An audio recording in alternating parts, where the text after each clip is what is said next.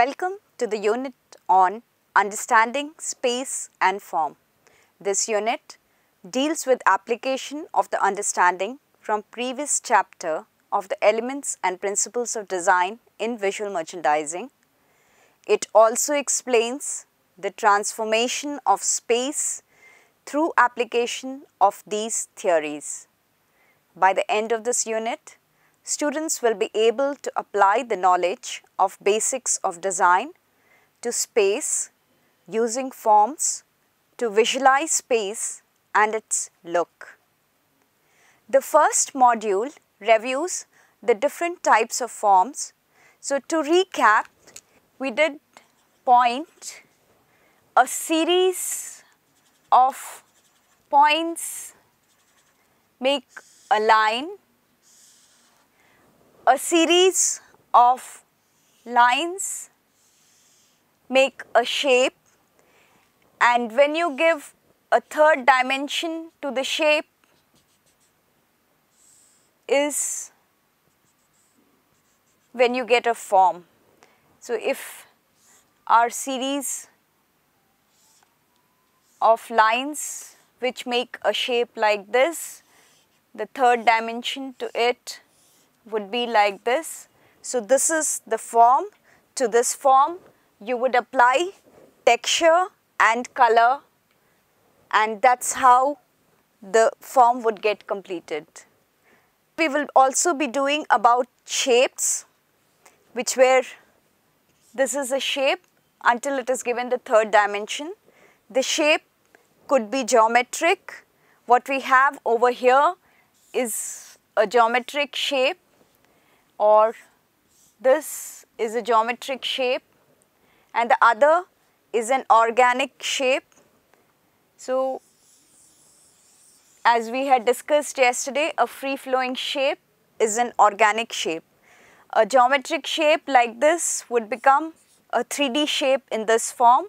Similarly to an organic shape, if we add the third dimension to it, it would be something like this, where a third dimension gets added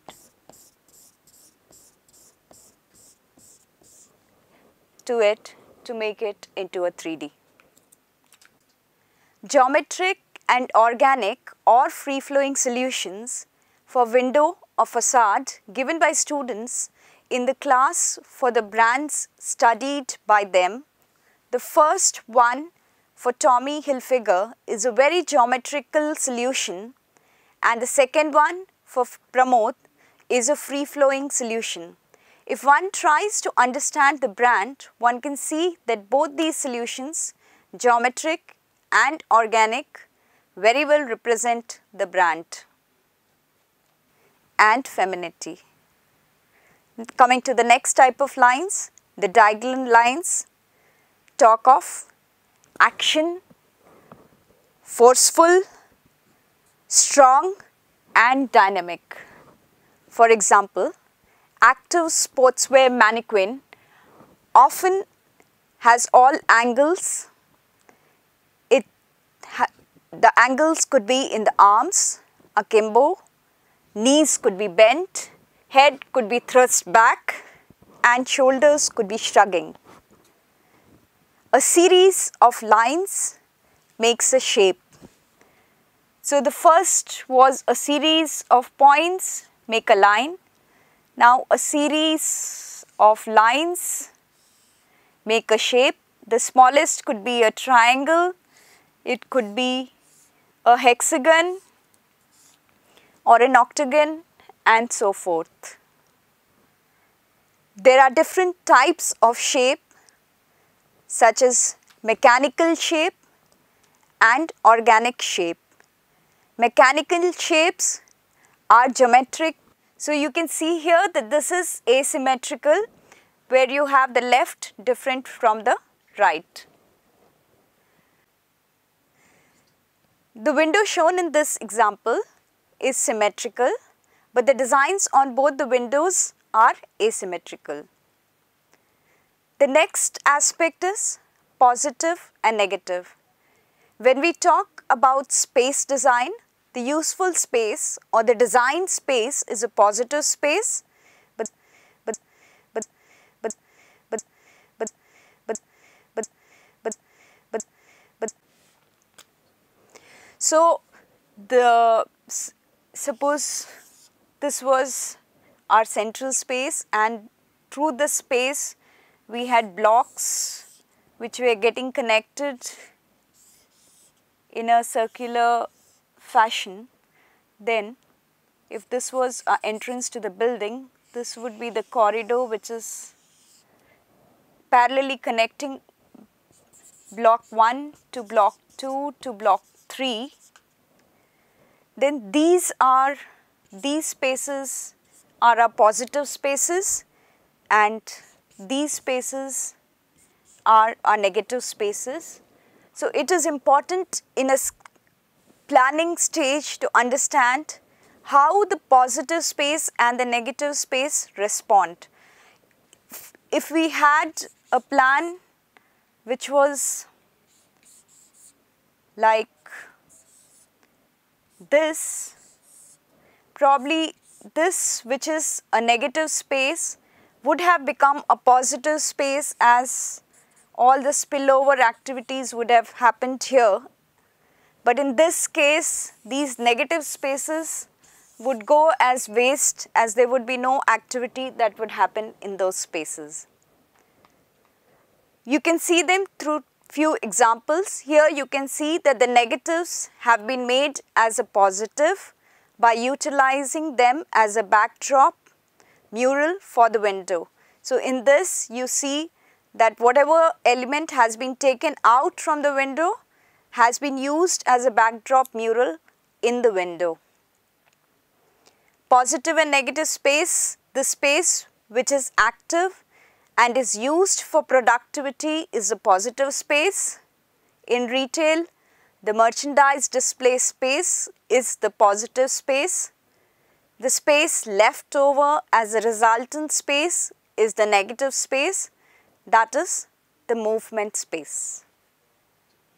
In planning, it is important to plan the layout in such a way that the resultant space or the negative space also becomes a positive space. It can become the launch area or a focal point of display area. The other aspect is overlapping. It is a rare phenomena that would happen as the spaces in retail store are planned and designed with utmost care. For example, overlapping of selling space with merchandise display space can create confusion at the billing counter. Say for example, if this is my store and this is my entrance, and I have my counters in these areas. Suppose I put my billing counter here, thinking that it is closer to all the counter areas, but this would create a confusion because the billing counter would be on the way of the people or the traffic that would be moving inside the store. Now we move on to learn about space visualizations. This can be learnt through an understanding of technical drawings which aid the visual communication. The first of them is orthographic views. Orthographic views are two-dimensional drawings used to represent or describe a three-dimensional object. The orthographic views represent the exact shape of an object seen from one side at a time as you are looking perpendicular to it without showing any depth to the object. Primarily, there are three orthographic views. One is the top view, seen from the top, also called as plan. The front view, seen from the front, also called as elevation. And the side view, seen from the left side or the right side elevation. Let us understand the orthographic projection for this duster. So as mentioned, the top view, the front view and the side views. So let us draw it. This is our top view. This is how it looks from the top. So let's take the outer rectangle. So this is our outer rectangle. Then we have an inner rectangle with a curve at the edge.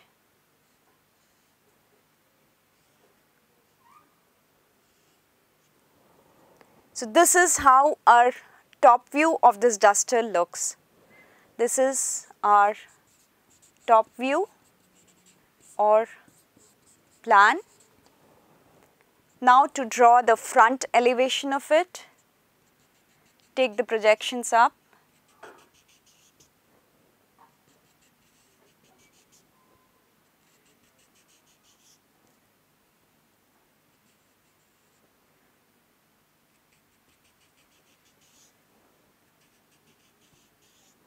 Considering this to be the ground line, whatever is the height, this is a height. So whatever is this height, this is our first height of the base, and this both are at the same level. So let's consider this is a height and this is our front piece. So we see our front piece and that's a back piece. Now when you are rendering something that is circular, you render these lines closer, and as it comes closer to you, it becomes thicker. So the rendering would be like this. So this makes you understand that the figure is going inside and to the back. So this is our front view. Coming to the side view, this side or this side. So let's take, looking from this side, we are seeing this side view. So you draw a 45-degree line, take the projections from here onto the line, all the projections that are there, take the projections up,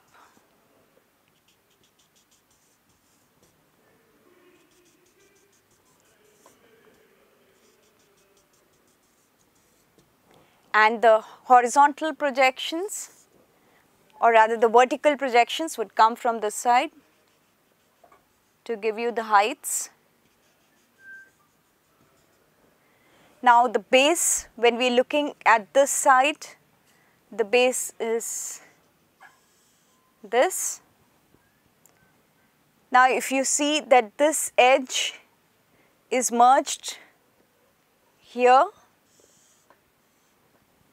but the forward portion is this edge, so it's here, and applying the same rule here also, since this goes backward, the rendering would be closer to far. So this is how our side elevation would look like.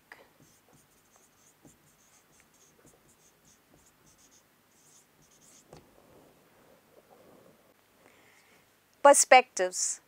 This is the second part of it. First we did orthographic, now we will do perspectives. The difference between orthographic and perspective is that orthographic is a two-dimensional projection. Perspective is as a human eye perceives. Perspective is an approximate representation on a flat surface of an image as it is seen by the eye. The two most characteristic features of perspective are that objects are drawn either smaller or foreshortened. So to understand what is smaller and what is foreshortened, smaller as their distance from the observer increases, they get smaller. Foreshortened, the size of an object's dimension along the line of the sight are relatively shorter than dimensions across the line of sight.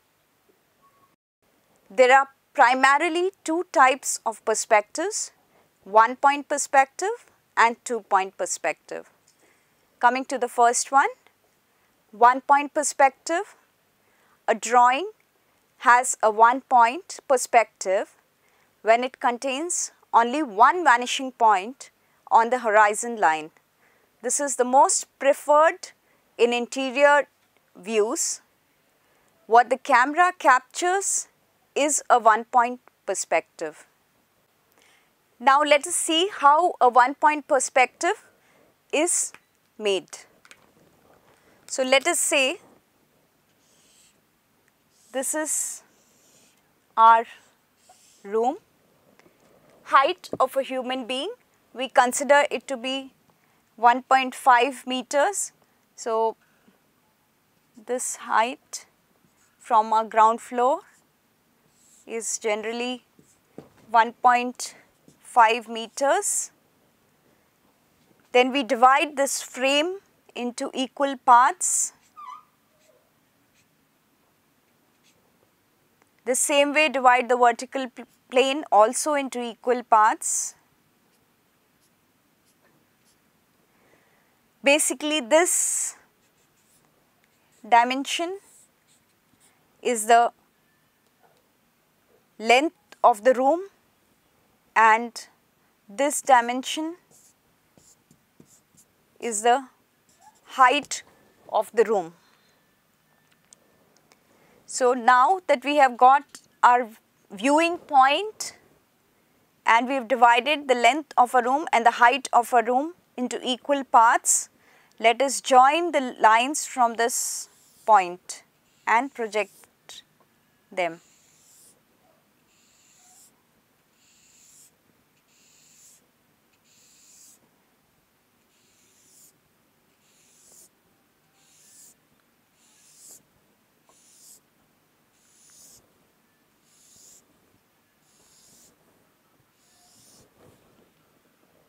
Now draw a 45-degree line from here, and wherever it cuts these projected lines, draw a horizontal or a parallel line to your ground line.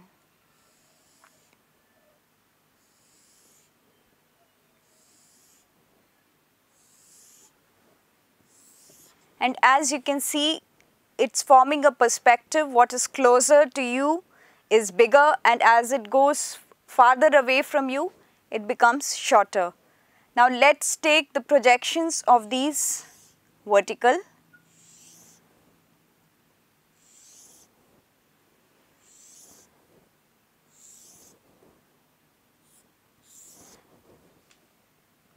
And suppose we had a table which was placed in this grid and was a height, the height of the table was, say, this. Then you have to draw a parallel line from here, draw a parallel line from here, take the projection up from here, take the projection up from here. So this is the front of our table, this projection is the back of our table. So that is our table in 1-point perspective. The next is a 2-point perspective. A drawing has 2-point perspective when it contains two vanishing points on the horizon line, that is the eye at which, the level or the line at which we are seeing.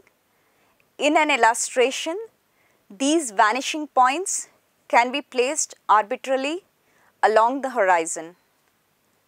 1-point perspectives give the front view of the building, whereas 2-point perspectives gives the side view of the building.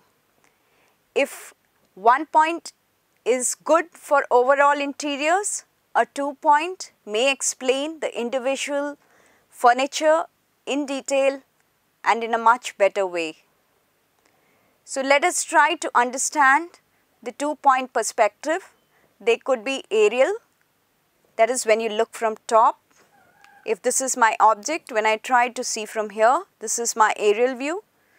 When I see it at my eye level, this is my normal view, and when I see it like this, which is the bird's eye view, that is, I am seeing the object from the bottom.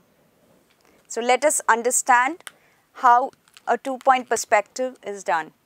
So this is your horizon line on which your eye is going to be. Let's take the two vanishing points and we take the center point. First one is an aerial view when I am seeing from the top. So this is my top level, and suppose this is the height of my box. So that's the height, and this is the vanishing. Suppose this was the length of my box and this was the width of my box, then this point would get vanished here and this point would get vanished here. So this is my aerial perspective. If the same box was at eye level, then the box would be half up and half down placed. So my box would be taking the same vanishing points, would be like this, and if this is the height, so I would get the box in this manner. Now let us consider the bird's eye view, that is, I am seeing the box when I am like, the worm's eye view when I am bottom and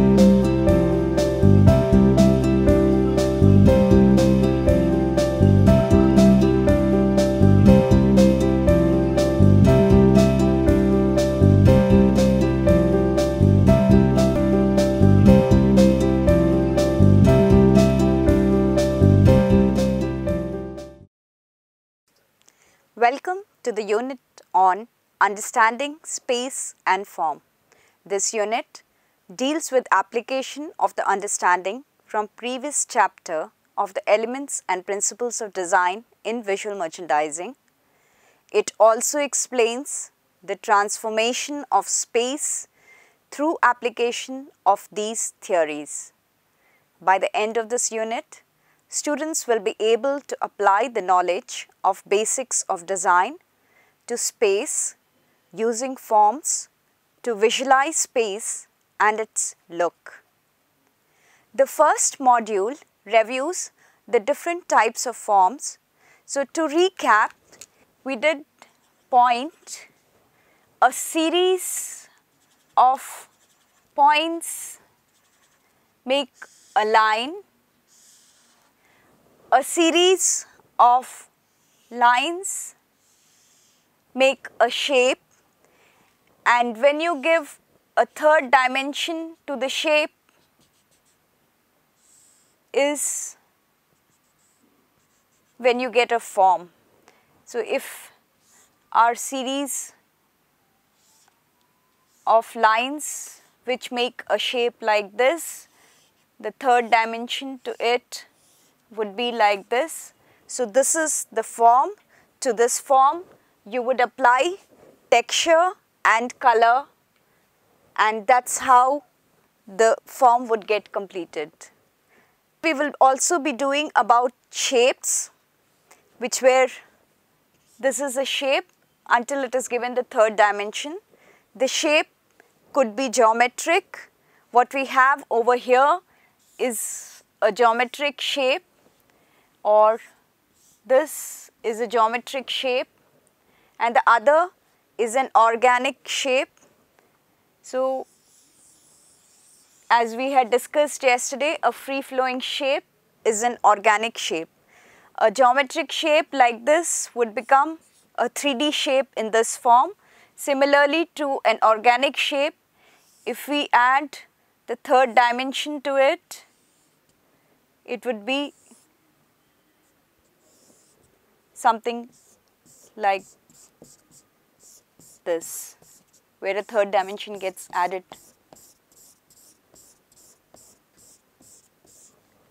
to it to make it into a 3D.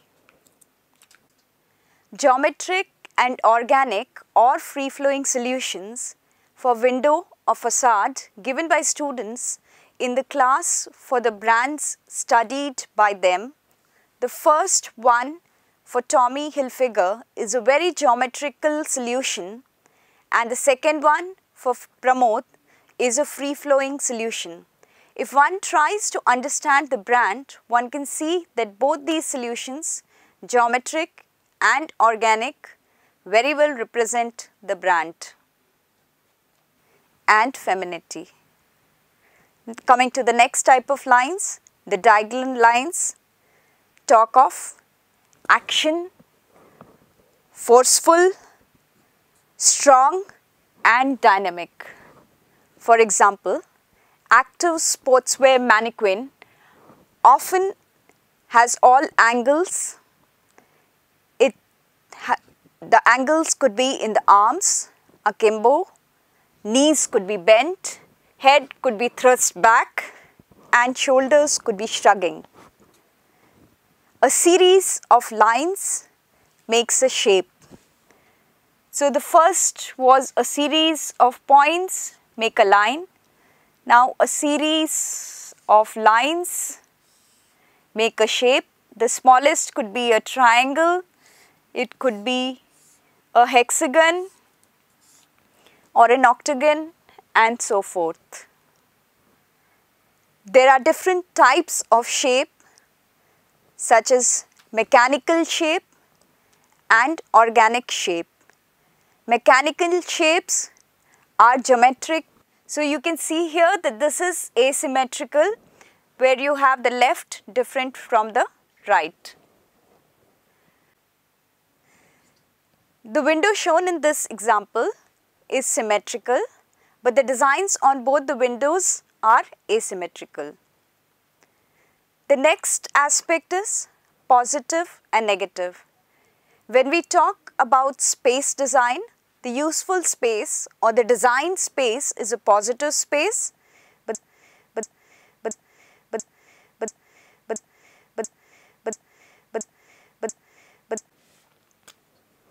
so suppose this was our central space, and through this space we had blocks which were getting connected in a circular fashion. Then if this was our entrance to the building, this would be the corridor which is parallelly connecting block 1 to block 2 to block 3. Then these spaces are our positive spaces and these spaces are our negative spaces. So it is important in a planning stage to understand how the positive space and the negative space respond. If we had a plan which was like this, probably this which is a negative space would have become a positive space, as all the spillover activities would have happened here. But in this case, these negative spaces would go as waste, as there would be no activity that would happen in those spaces. You can see them through few examples. Here you can see that the negatives have been made as a positive by utilizing them as a backdrop mural for the window. So in this you see that whatever element has been taken out from the window has been used as a backdrop mural in the window. Positive and negative space, the space which is active and is used for productivity is a positive space. In retail, the merchandise display space is the positive space. The space left over as a resultant space is the negative space, that is the movement space. In planning, it is important to plan the layout in such a way that the resultant space or the negative space also becomes a positive space. It can become the launch area or a focal point of display area. The other aspect is overlapping. It is a rare phenomena that would happen as the spaces in retail store are planned and designed with utmost care. For example, overlapping of selling space with merchandise display space can create confusion at the billing counter. Say for example, if this is my store and this is my entrance and I have my counters in these areas. Suppose I put my billing counter here thinking that it is closer to all the counter areas, but this would create a confusion because the billing counter would be on the way of the people or the traffic that would be moving inside the store. Now we move on to learn about space visualizations. This can be learnt through an understanding of technical drawings.